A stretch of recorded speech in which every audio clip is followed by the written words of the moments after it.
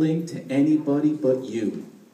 When I wake up and go to work at City Hall, I represent you. Because nobody, and I returned $1,000 given to my campaign. That's 2 minutes. It was landfill money. That's 2 minutes, Tom. Wow. Well, aloha everyone. My name is Kymberly Pine, and I am a proud representative in the House of Representatives on behalf of the people of Ewa Beach. I never thought I'd be a politician. I was just a citizen, just like you, sitting there one day, coming here to the neighborhood board, frustrated that government had left Ewa Beach behind. We were nearly last in our monies for our schools to improve them, and we had the worst traffic in the entire state. We were neglected by our leaders for so many years. And so I ran for office, hoping to provide a better life for all of us here in Ewa Beach. And I'm so excited that the people and I, we fought for our new north-south road. I drive it every day with honor, knowing that we proved it to everyone across the state that the people can achieve great things in government. I am excited that people no longer have to be stuck in traffic just to get in and out of their homes, and they can spend more time with their families. I am excited that Campbell High School was recently named one of the best schools in the nation. I am leaving the House of Representatives with great pride and honor that we have accomplished great things together. And I hope to provide the same type of success in the City Council with your help. I know that we can achieve great things for all of us. Mahalo.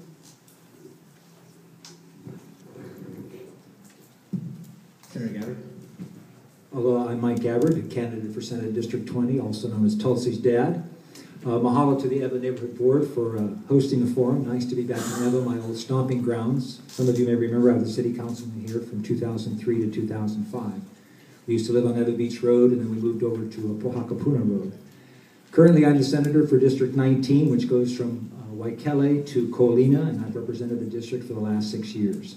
Now, some of you may be scratching your head saying, what's Gabbard doing here? I thought a sparrow was my senator. Well, every 10 years after the census is taken, because of the shifting populations, reapportionment happens. And so my District 19 has changed to District 20 effective November 7th. That would be next month. District 20 includes Kapolei, Makakilo, portions of Kalaeloa, Waipahu, and Ewa. And specifically in Ewa, all of West Block, Verona Village, and parts of Ewa Villages. That would be from the homes between Kapolei Parkway and Park Road, including the homes that are on the Mauka side of Park Road. Folks, this election is about you hiring someone to be your voice in the legislature. You, the voter, are the employer.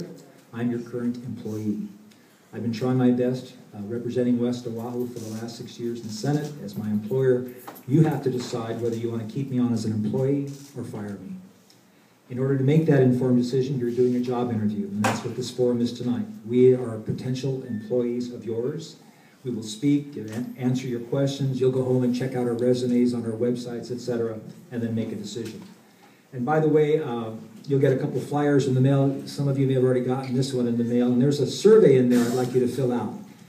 And you can either do it online or you can mail this back to me. I'm interested in finding out what issues are important to you, and once we find out what those issues are, to continue the conversation and hopefully solve those problems. I look forward to the opportunity to share my thoughts about issues facing Ewa this evening. Mahalo.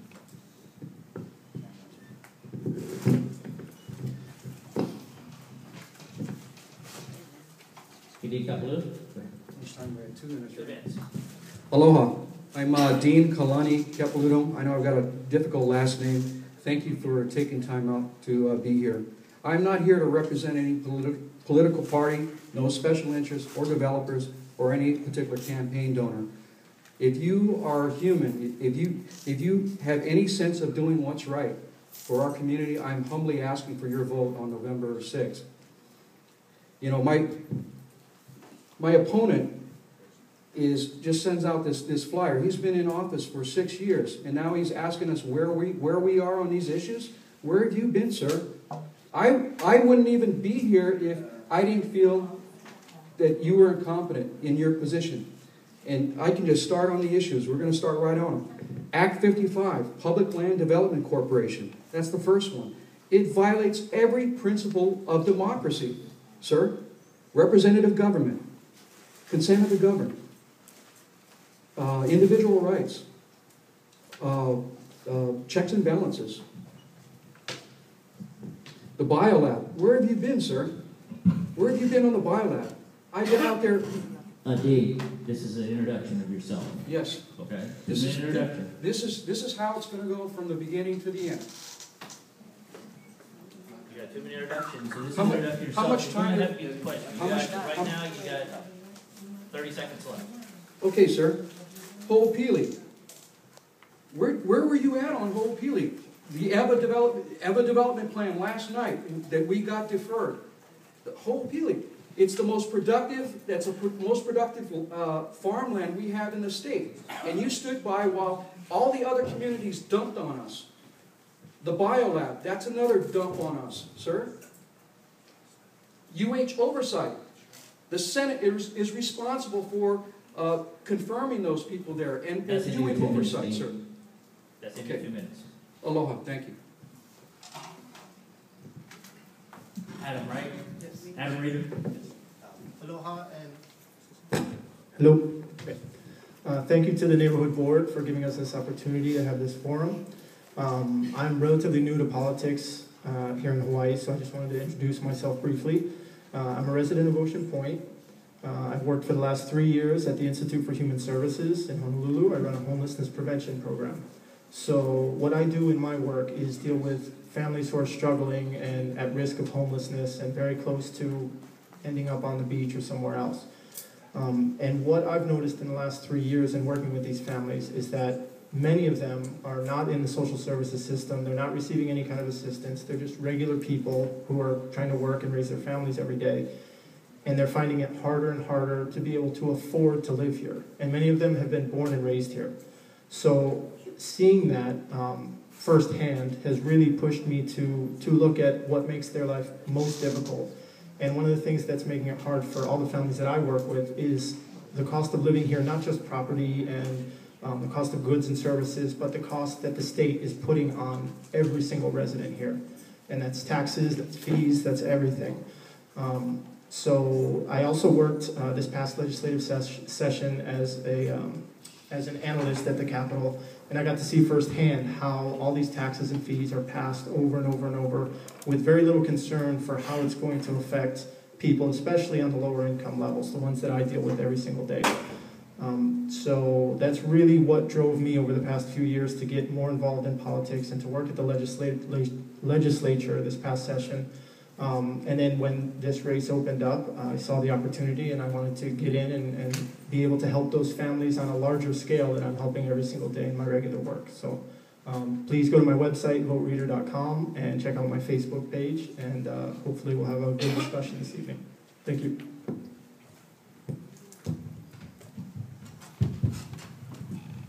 Rep. Miller? Thank you. Thank you to all of you for being here tonight. I don't think I've seen that many people who attended this forum in the past. So this is an introduction of me, as you have asked. I'm also known as the mother of the candidate to my right. I've been in office for the last 8 years. This new district, due to redistricting, is going to be, I'm only going to be incumbent for 40% of the population. All of Ocean Point and the old Ewa Beach will be new district for me. So I'm not one of those people that say, I did this, I did that, but I can tell you that within the 8 years, I've been a chair of a committee. 2 years as chair of the Committee on International Affairs, and the last 4 years, I had been the chair on the Committee of Housing. And the powers in the legislature or in the House of Representatives lies within the Speaker and its chair. And you don't become a chair if you don't know what you're doing. So with that, I want to say that by education, I'm a registered nurse. I'm a businesswoman. I own a business in Waipahu that does cardiopulmonary diagnostic. I'm a lieutenant colonel in the Army Reserves. And yes, I do have time for you with all that. So my issues or my platform is not specific to anything, but it's those that I hear when I do my grassroots campaign. I don't have a fancy website, but I do knock on each and everyone's door to see what it is that they want me to do. Because the bottom line is this: is that they are the people that hires me to be who I am and what I do. So whatever it is that they ask me to do, as long as it doesn't bother a lot of people, that will be the platform that I will have. One of the things that I have learned when I walk was that, of course, they took up the buses for the children. So I will make sure that there are a lot of bus companies that would come and bid for those jobs, because monopoly is not working for us. Thank you very much. And I'm not sure first name. Malabat, what's... Okay, you guys can see his sign. Okay, Christopher, Malabat. Yes. My name is Chris Kalani Capelouto. I'm a candidate for District 40. I'm also known as the Son to represent Cabanilla. I started working at the White State Capitol when I was 21 years old. I had the pleasure of working with Mr. Tom Berg. He was my mentor at one point. Let's see. You know, when I was working at the Capitol, back when I was a volunteer, when I first started there, I once answered the phone, and a woman told me a story about how there was a ledge on her sidewalk, and that people were tripping on it, she was tripping on it. So I wrote to City and County, I did what I could to help her, and it actually got fixed. And she thanked me, she told me all about how better it was. It was just a simple thing, and since then I have been a public servant. I'm eager to serve the community. This is my first election, my first time running, and I'm just want to make a difference. If you want to find out more about me, you can go to my website. It's from Ewa for Ewa, with the from Ewa number 4 Ewa, and yeah. Any questions? I'm open. I'm an open book. You can ask me anything you want. So thank you very much.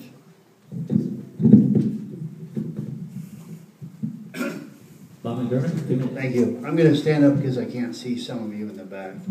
My name is Bob McDermott. I came to Hawaii in 1982. I was a young Marine. I was stationed in Kymberly. That was many years ago, but it was also about 100 pounds ago. I just want to make that clear. Got out in 85 and went to Chaminade, and I met the woman who changed my life. She's sitting right there. Utu, will you raise your hand, everybody? Thank you. Went back into the Marine Corps in 88, did the first Gulf War, and then we came back home. Worked in the coffee industry, Kona Coffee, Superior Coffee. Ran for the state legislature in 1996, and Mike helped me get elected. Thanks, Chris. Served 3 terms there, tried to make an effort for a higher office, was unsuccessful. And I've been at the Navy League ever since, and so I see people like Brian over there.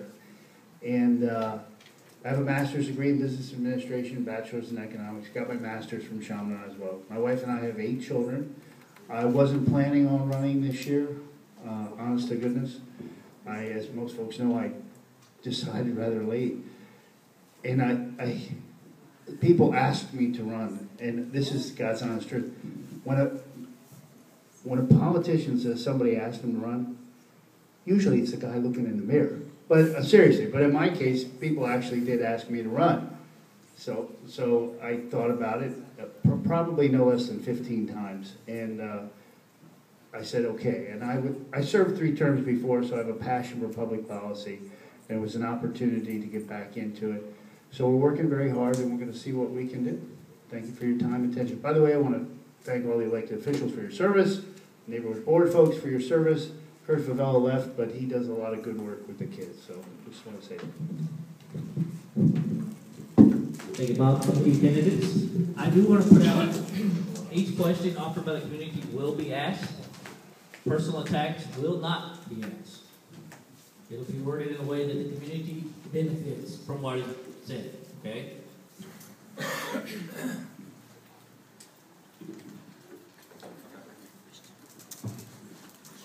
Candidates, this is a question that is heavy with most of a couple of questions that's actually asked here. Basically, if elected, what do you intend to do about the bio lab? This question is to all candidates. And Kalani. Thank you. And we'll do it the exact same way, so there's no anything. Tom, we'll start with you and work our way down. 1 minute for your answer. I'll take a shot at it. I think I may be the only person on the entire panel who sent in testimony. The only one on record. The first person from this district in opposition. I championed a letter to the powers that be to give everyone here more time to weigh in because you weren't properly notified. This biohazard lab belonged in Kaka'ako. It was called Bait and Switch. And they decided to put it in an area close to residential housing, near an airport. That's security concerns. Bottom line, I took the lead, took the initiative, got the testimony period, deadline extended for all of you. Only one that I know of that's on record formally with all the parties to be, keep the biohazard lab out of West Oahu. Rep. Pine, 1 minute. I think it's important to know what you're talking about. And what I've been dissatisfied with the biolab is that they have not met with the community. And so I've made it very clear to anyone who asks me that I cannot support the biolab until a thorough investigation and a public hearing with the community is made. It is so easy to say no, no, no when it's popular. But when you are a leader, you need to get all the facts. And we have not been given all the facts. Some of the facts that we've been given is the similar biolab is next to schools and daycare centers on the mainland. And these are things that we need to find out if they are true or not. And that's what we find it out when people come to these community meetings. Unfortunately, the leaders of the biolab have not come to the Kymberly Neighborhood Board despite multiple requests and have not come to this board despite multiple requests. So currently as a leader, I cannot support it, but I can't be against it either, because then that would be a knee-jerk reaction. I need to get more information, as you do as well. That's 1 minute, everybody. Thank you. I'm closely monitoring the Pacific Health Research Lab. You know, one of the problems that we have here is that someone has, let's say, a case of dengue fever, then we've got to send the blood work to Colorado as the closest place. Sometimes that can take 3 days to 3 weeks. I, too, am very disappointed in the efforts by UH to reach out to the community. I agree with the Kymberly Neighborhood Board. They voted in a reso against the project at this point. I am on record in terms of the environmental assessment process. My comments are there, basically that because of the poor outreach by UH, until that changes, I will remain opposed to that. They really need to do their work to reach out to the community and let everybody know what's exactly at stake here. So there's some very good parts about this, but we can't make an informed decision as a community until they do the work of community outreach. Dean, 1 minute. Okay, with the biolab from day one, I've been opposed to it and very vocal about it, while my opponent has known about it for at least 6 months prior to the rest of the community. You know, this is not, you know, play I've got a secret. You know, when you find out that you're going to have something that's going to affect your community, as a leader, you're supposed to get out there and let people know what's going on. You know, we shouldn't, what actually happened is they came out and told us, oh, we notified the community. And that was a big lie. Because we went to 800 homes, knocking door to door. And they had lied to us. There was one person who knew about the biolab, and he was a lab tech. So you got to ask yourself, what kind of leader do you want in your Senate? You want somebody who's going to be hiding for 6 months, or do you want somebody that's going to step up and let the community know what's going on so that we can actually come together and say, you know what, if it's good, it's good. If it's not, get it out. I'm opposed to it. Thanks, Dean. That's 1 minute.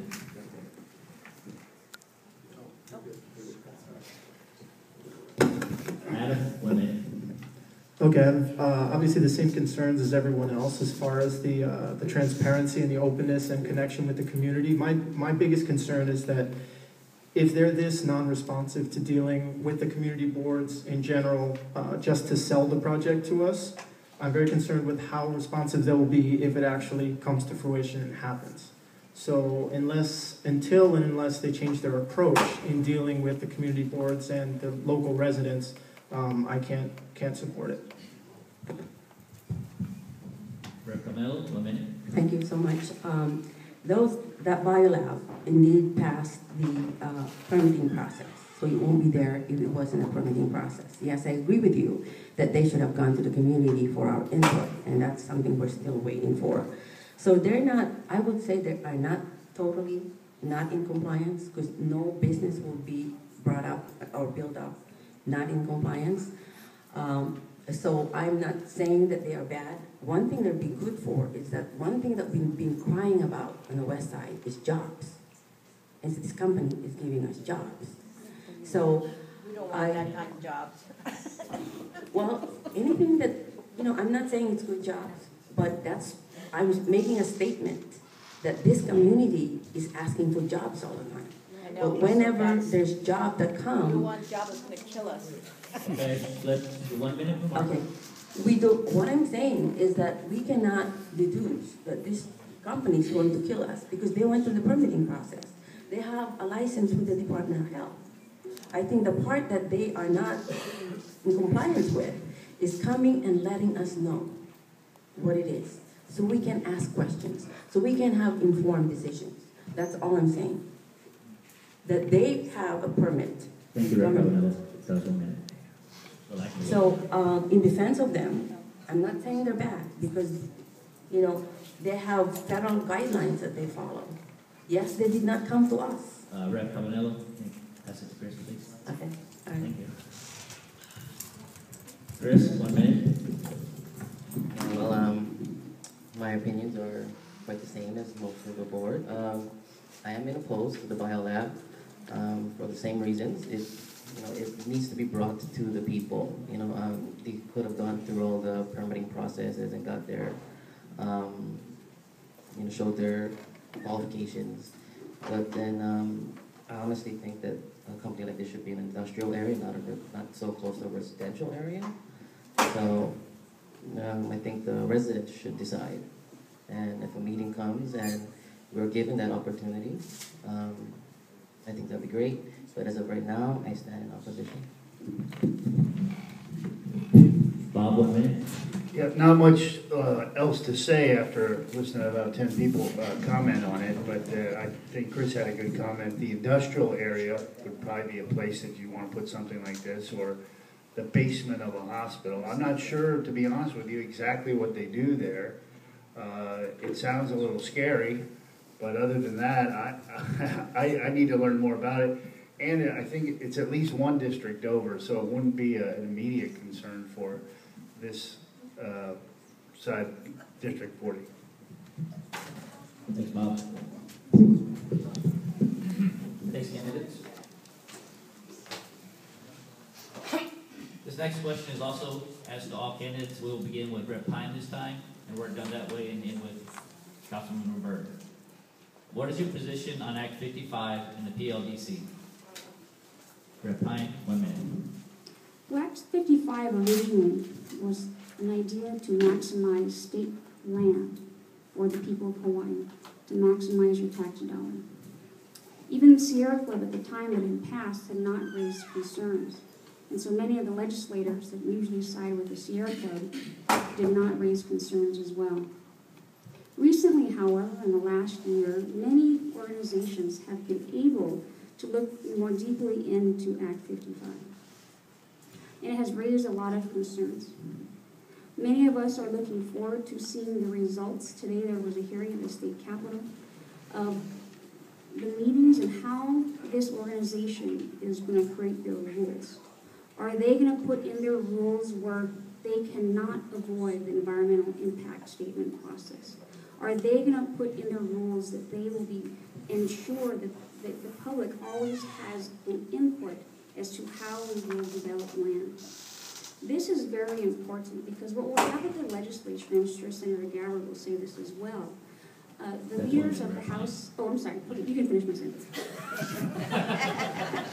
Since you passed it to you, Mike, Senator Gabbard, The basic purpose of Act 55, PLDC, is to facilitate the development of public lands. As the chair of the Energy and Environment Committee, I voted in favor of it basically to help spur the development and expansion of geothermal energy. As of right now, as Rep. Pine mentioned in the meeting today, basically they are trying to come up with the administrative rules. If the administrative rules that they're coming up with, that they will put forth tomorrow, if it needs amendments, then we can take a look at it this next legislative session. There's a lot of kind of hysteria out there that this is it's a done deal. The fact of the matter is it's not a done deal. Amendments can be made. Another point is that Chapter 343, the environmental laws you must follow the Chapter 343 in there. And so again, it's just going to take some time. Let's see what the results of that meeting were today, see what about their administrative rules, and if it does not make sure that the cultural resources and environmental resources are kept safe, then we can amend it this next legislative session. Thanks, Senator Gabbard. Dean, 1 minute. Okay, my problem with Act 55, and it really bothers me, is across the board, the legislature passed this, and only one representative, I think, stood up and said no. The problem with this is consent of the governed. You talk about democracy. They violated every principle of democracy when they passed this. Consent of the governed. Hawaiian sovereignty groups do not recognize the state and federal authority over the lands. Representative government. Our neighbor islands are not represented on that board. The rule of laws. These guys that are on this board can override some of the environmental laws. Individual rights, property, people's property rights are being violated, and there's no anything in the administrative rules to mediate that. And then checks and balances. These guys that are on this board can do backroom deals. This is like pay to play, no bid contracts. That's 1 minute, Dave. It's just incompetence in our legislature. Aloha. Adam, 1 minute. Okay, I do support pretty strongly the intent of the act, because what the PLDC can do is leverage one of the state's greatest resources that it has at its disposal, which is its land, which is something that's scarce and is very difficult to come by, obviously, in our state. There are a lot of concerns with what's going to happen with the administrative rules and with the environmental impacts that could come along with this. But if they are able to get that worked out, and depending on what happens with the administrative rules when they come out, if the local people are going to be amenable to it, I think there are a lot of things that the PLDC could do that would be good, as far as leasing land out possibly to create single resident occupants homes for people, because that's one of our biggest problems that I deal with as far as the homeless is there's no affordable housing for just a single person who doesn't make much money. So that's just one example of something that the PLDC could do to actually spur growth and make life more affordable for people. Thank you. Rep. Capelouto, 1 minute. Thank you. Act 55 is something new. So every time there's something new, the politics of fear comes to play. There's a lot of good intentions with Act 55. And one of the things were pointed out by Mr. Reader. I agree with him. We need land management. And yes, it's not perfect. Yes, there's a lot of concerns. But if you're dealing with something that can be changed, it's not permanent. I agree with Senator Gabbard. This thing has good intentions. Whatever that's passed in the legislature can be changed. All it needs are people behind it saying, this is not exactly how we want it to be. When we have those measures at the legislature that we hear about it, the public never come to show up and show up their concerns, no matter how we publicize the initiative. What we need is those concerns that you have on the public hearing, and come and let us know. Well, whatever it is on Act 55 that you are not in favor with, in favor of, you let us know. We'll try and fix it for you. There's 76 members in that legislature that you can approach. Chris, 1 minute. Okay, well, with Act 55, I do not know the exact details of the bill, but then I just know that it's the intent is to save people money. Now, if I am to be elected, the thing that I will do is, like Representative Cameron say, I will go out, I'll reach out to the community, and I will see what the people have to say, what they like, what they don't like, and I will bring it back to the Capitol and do my best to serve the community as best as possible to make it so in the favors that the people want it to be. Thank you. No, I don't support it. Of course, hindsight's 20/20. I have the opportunity to see all the public outcry on TV, so that also weighs into my decision making. It reminds me of HCDAC in the scheme of things, which was put together, I think, in the mid-70s, and it's been an unmitigated disaster. Also, what I find ironic is, Mr. Isla, who's a nice man, of course, but he's the chairman of the DLNR. If he didn't have that job, he'd be the first guy protesting and leading the protest. So I find it ironic knowing all these characters and how it works out. But no, I wouldn't support it. We have the blessing and the curse is we have a permitting process to get things done. It's excruciatingly slow. That's the curse. But the blessing is it's excruciatingly slow. So if we're making a mistake, or it's not a project of merit, we'll catch it in time. We live on an island. Thank you. Tom, 1 minute. Let me educate everybody. I'm on your side. Senate Bill 1555 was passed on May 3rd. Reps Karen Awana and Joe Jordan from the Leeward Coast voted against it. They knew exactly what Act 55 would be. They took a stand. On May 3rd, the reason we're here tonight is so you can differentiate between candidates. My candidate, of opponent, didn't show up on May 3rd. I can't tell you what her position is because she didn't even vote. I have the computer here. Let's do fact checks. The most important measure going before the people today, Big Island, Kauai, outraged. I'm outraged. I introduced a resolution, 12-270, because I respond to you. I don't wait for the developers and the campaign donors to come and give me a knee-jerk reaction. I'm on the forefront making the wake. I'm on the forefront. And I want to let you know that Act 55 is, I'm not only against it, but this is a pay-to-play measure. Thank you, Councilman Berg.